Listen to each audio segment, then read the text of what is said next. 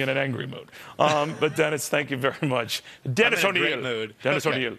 All right, next to marketing expert Jeff Hazlett, who says that consumers are once bitten, twice shy. So you think there is something to this? Absolutely. It's a bad mood is what's going on. The people are fuming over So this. Dennis was drunk and wrong. I think he's a little off. He's been watching the numbers in the market, not really talking to the people. If you get out there and talk to the people, Democrats and Republicans are both agreeing on this issue. I mean, 85% of the consumers are saying they want to see President Obama and Congress do something about it. Now, only 31% of the people say they can actually get something done.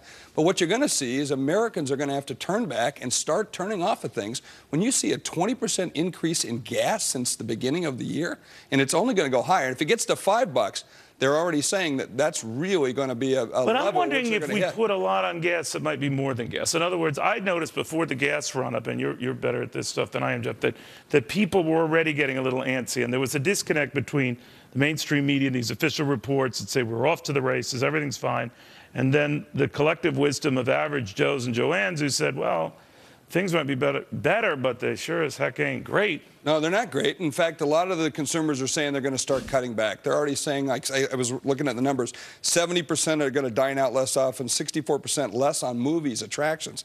I mean, only 21% are going to cancel their online subscriptions. And good news for TV and cable, only 15% are going to cancel those kind of things. But they're going to have to. Well, there is good, because, you know, you need cable more than you need food. You need cable more than that, exactly. Right. And they're not going to turn off their phones. But, you know, it really comes down to a confidence level in terms of every time you go to the pump and have to fill up that tank, and it's $100, $150. And I think the longer this lasts, my theory is that, I remember distinctly with Jimmy Carter, not that he caused the oil crisis, but the longer those pump prices stayed up, then it started spreading its tentacles. Yeah, and that's really going to have an impact on the election. I think that's really what Obama's got to look for, and I think members of Congress.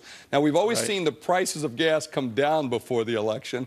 Let's see if that happens in this case. But right now, I think consumers are really fed up with it. They're fuming about it, so to speak, to use the gas analogy, and they've really got to get something done about it. And the truth is, a gas run usually doesn't last this long, so it's already long in the tooth. Well, if it reverses, we'll see. It's been up and down. October of 2008, it was the highest it's ever been, and now it's higher than it's ever been since that time period. So it's really creeping up. If it gets towards $5, we're really going to see some people come unglued. All right. Jeff, thank you very much. In the meantime, then there's the one slice of the economy that is not slowing down, Apple.